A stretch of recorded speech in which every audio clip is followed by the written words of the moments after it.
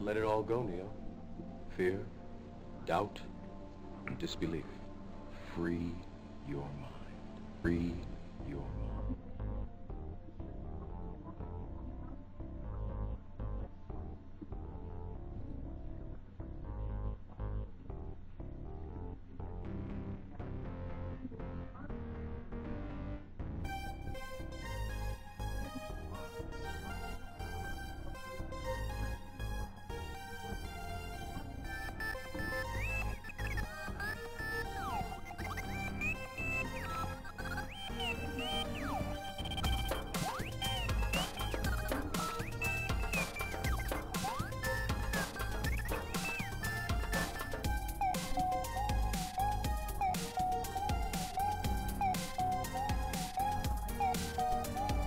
Free your mind.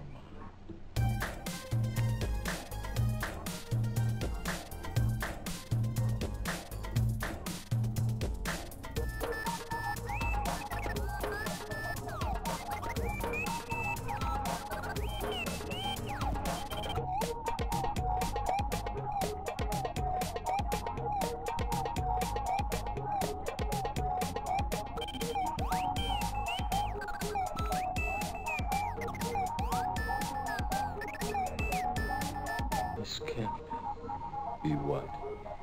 Be real? What? Be real? What? Be real?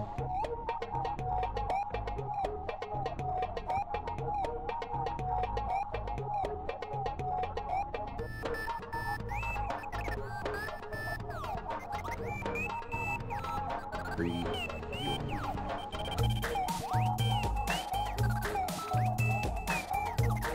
Tropical outlook in the tropical East Pacific. Manuel has organized into a minimal hurricane. It's just crawling northward near the west coast of Mexico. And with a very slow movement here, we can see the threat for flash flooding and mudslides as we could see 10 to 15 inches of rain here. Or the west over the southern Baja, the rainfall will be lighter, maybe an inch or two. Manuel slowly weakening as it drifts northward. As we take you over towards the Gulf of Mexico, all eyes on this area of disturbed weather. A weak area of low pressure is still being monitored for signs of development. Not very well organized at the present time. It is forecast to head its way off towards the west-northwest, and as it does so, it'll bring some pretty heavy rains in places that have been hit hard by flooding from Ingrid in Mexico, and also the potential for some drenching downpours in southeast Texas. So this will be monitored over the next couple of days. As we take out the Atlantic, Humberto weakened to a depression. There it is, moving away. To the south, no major features to be concerned about. Conditions are not favorable for any developed here deep in the tropics.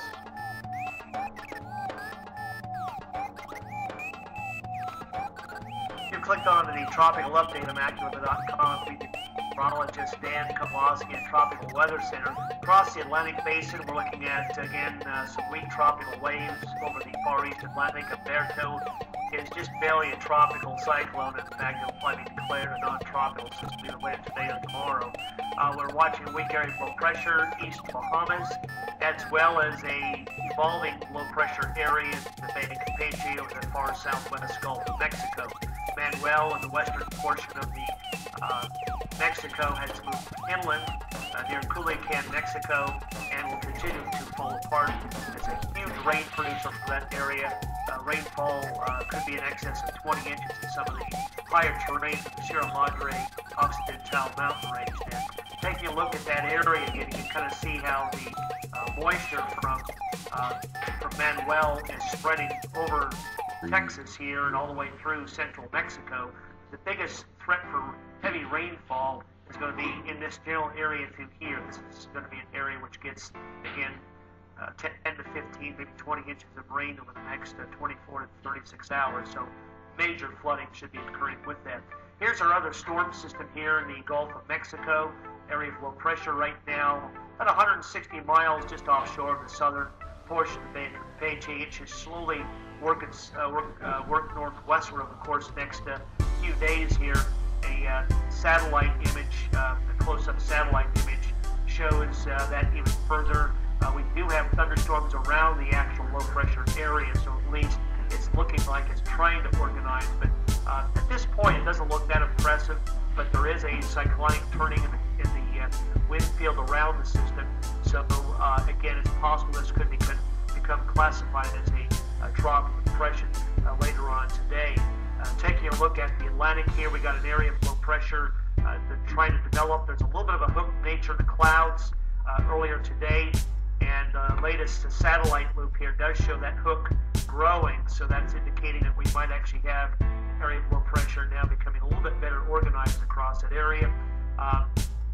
Bermuda is located right here, and so we think that this developing low will probably move something like this over the course of the next 24 hours. Should be about here by this time tomorrow, late morning on Friday, Saturday morning roughly here, and Sunday morning about right here. So moisture wrapped around the low will probably bring Bermuda some showers and some gusty winds as we head through tomorrow, Saturday, and into Sunday.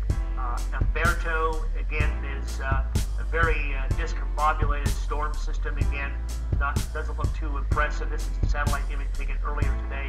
Again, a cold front approaching from the west. This front will move in on it, absorb Umberto, and the whole thing will then head northeastward. There's the Azores right here. Should stay away from there.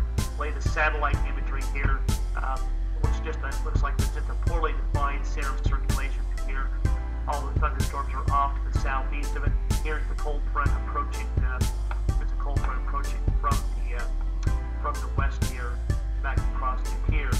That's pretty much it for the tropics. Again, our main concern for today again is the moisture from Manuel moving inland over southwest and western Mexico could produce some phenomenal rainfall throughout this area, causing major flooding and major life-threatening mudslides.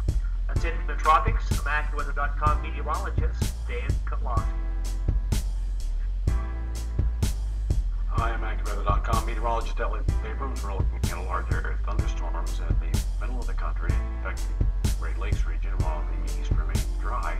The main area of cloudiness stretches from Minnesota southwestward through the plains, and a separate area comes out across Wisconsin into Michigan, Indiana, and parts of western Ohio. Looking at the radars early this morning, 5 a.m. Central, some thunderstorms from southern Lake Michigan across into east central Illinois. Others here in west Michigan will come slowly. They're moving, and more in northern Illinois and southern Wisconsin. And these are heading toward the Racine, Milwaukee area and the greater Chicago as we go through the morning. Looking at a broader sweep from the radar serving southwest Michigan, see all the activity here in west Michigan and down into Indiana, and the other thunderstorms not showing quite as prominently because it's out of the range of the scope here in southern Wisconsin. What about the computer models for the next couple of days? Here's this afternoon, 2 o'clock Eastern, 1 o'clock Central, showing the rain falling in the 6 hours before that, which is this morning midday. See it here from Wisconsin to Indiana. Nothing in the east, though. It's dry. High pressure area sitting here, maintaining control. We jump ahead to Friday. Still a southerly flow of dry air basically across the east. A little more humid than it's been, not excessively so. Temperatures mostly in the 70s across the eastern states, but thunderstorms common in the Great Lakes still. Then as we go to Saturday, thunderstorms shift eastward, so they're affecting places from central New York, central Pennsylvania, down into the Piedmont of the Carolinas, and then western of the Ohio Valley, slowly inching eastward. And if that motion continues, then on Sunday, showers and thunderstorms are coming through the eastern states, perhaps leading by Sunday afternoon, but Saturday night, Sunday morning could be showery. And then if this is right, dry weather takes over, cooler for the northeast on Monday. Now, we've been debating this the last couple of days as to whether this is really going to happen or some storm from the Gulf will come up the coast and get rain instead. This is the solution that the models are trending toward right now, but we have to remember today's Thursday. This is the forecast for Monday. Things can still change, and we'll tell you about any of those changes right here on AccuWeather.com.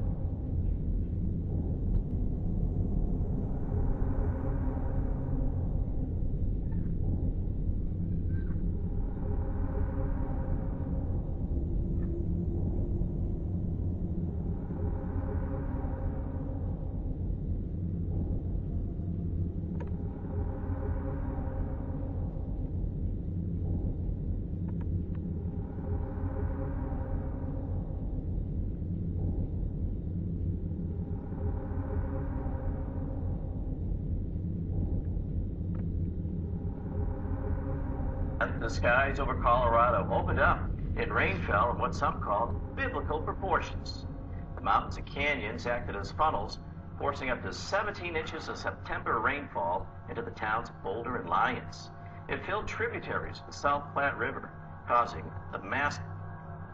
On September 10th, the skies over Colorado opened up and rain fell in what some called biblical proportions. The mountains and canyons acted as funnels, forcing up to 17 inches of September rainfall into the towns of Boulder and Lyons. It filled tributaries of the South Platte River, causing the massive flooding that could extend downstream into Nebraska this weekend.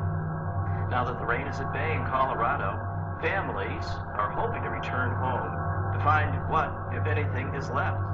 Unfortunately, washed out roads and bridges, and now the threat of contaminated water is keeping Coloradans away. I'm AccuWeather.com meteorologist Mark Mancuso.